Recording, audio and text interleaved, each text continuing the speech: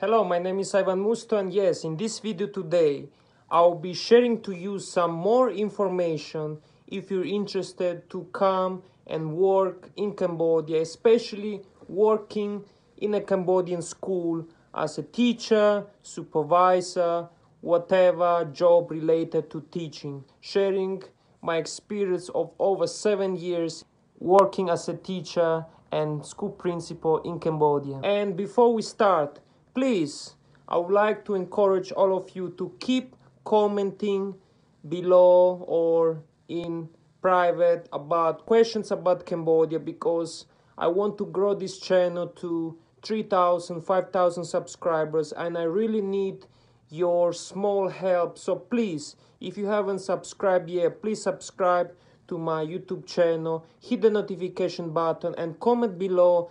Keep asking me questions about Cambodia, because I hope we can grow this channel. And yes, I will continue to giving you value about Cambodia.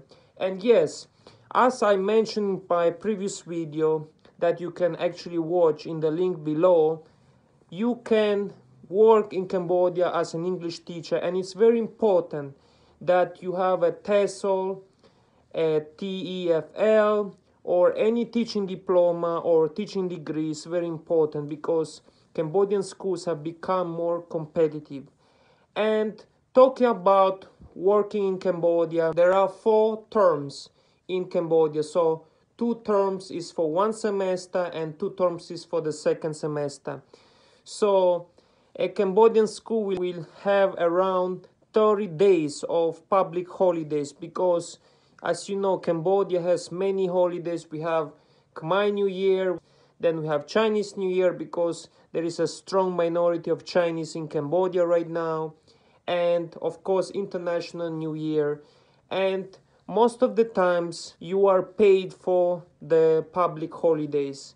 And Cambodia also has many holidays for its king and various days that are observed in the Kingdom of Wanda. In fact, Cambodia is one of the countries with the most public holidays in the world. And yes, salaries are paid once a month. Yes, in Cambodian schools, salaries are paid once a month. Usually, they will make a bank transfer. The most popular bank in Cambodia is ABA Bank. However, there are other banks that are also affiliated to different schools. And talking about sick leaves and talking about leaves, actually in Cambodia, it's not too easy to get a sick leave or a leave, because if you get a job in a Cambodian school, then yes, you have to work there. And of course, sometimes you can get a leave, but it's quite difficult unless you are seriously sick.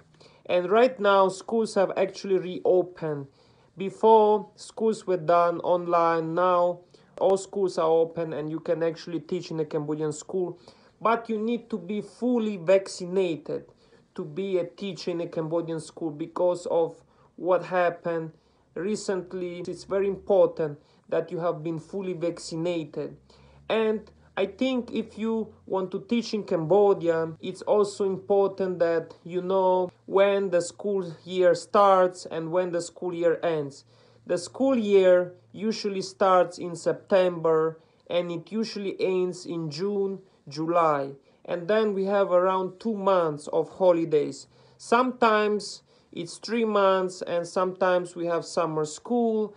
However, some schools, they don't have holidays at all. You finish the school year, then you start again. So yes, it's also best for you, because if you're a teacher, you have to keep working. If you don't work, you don't get paid. So it depends on the school. Of course, the best schools like CIA International School or British International School, those big international schools have holidays, the vacations, and they are paid vacations. So it depends. You have to check out with the school. But definitely you can come to Cambodia, you can teach, and you can get used to the culture. Children are great. They all speak English. Remember that if you work as a foreigner, you are a marketing tool. So it's very important that you know how to dress, you know how to behave, observe the local culture, and also be a role model. So Yes, this is all I have for you today. Feel free to ask me any questions about Cambodia in the comments below, and I'll see you next time.